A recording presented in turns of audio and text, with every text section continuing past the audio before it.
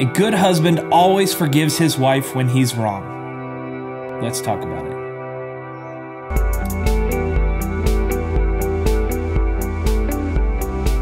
If you're married and you haven't taken Gary Chapman's 5 love languages quiz yet, you should.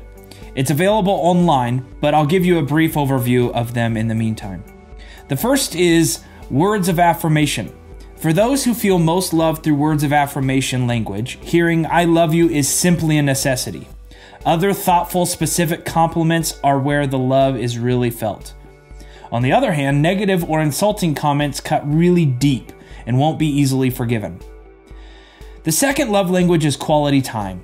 Quality time is all about giving the other person your undivided attention. Unlike the words of affirmation language, talk is cheap, and being your spouse's main focus leads quality timers to a feeling of comfort and satisfaction. Distractions, postponed dates, or failure to listen can be especially hurtful to these individuals. Being there for them is crucial. The third is receiving gifts. Dr. Chapman says for some people, what makes them feel most loved is to receive a tangible, physical gift. This doesn't necessarily mean the person is materialistic, but a meaningful or thoughtful present goes a long ways. Number 4 is acts of service. For these people, actions speak louder than words. People who speak the language of service want their partner to recognize that their life is rough and help them out in any way possible. People who crave acts of service struggle with broken promises. They struggle with laziness, and they have very little tolerance for people who make more work for them.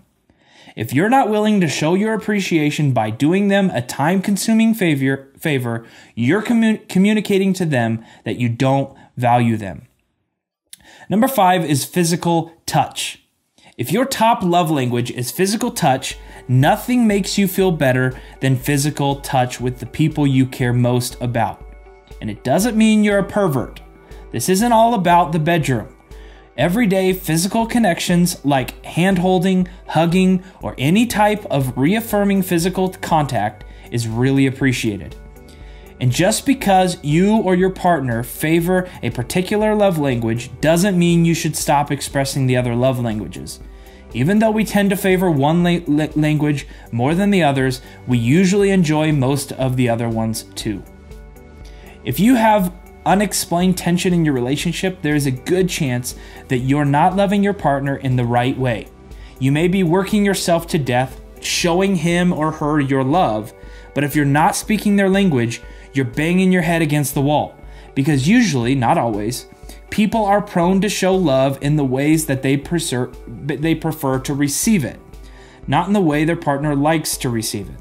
And if you're not loving your partner in the way that will best speak to them, there's a chance that they will start to look for love in other places. So stop here and answer the first 3 questions, then push play again.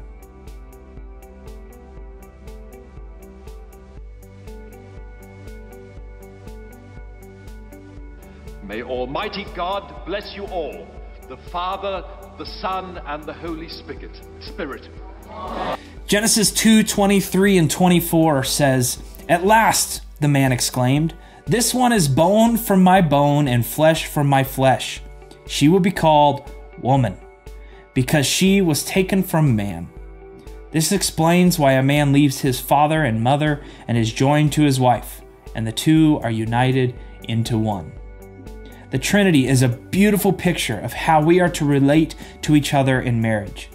Just as God is 3 persons and 1 being, a husband and wife are 1 being.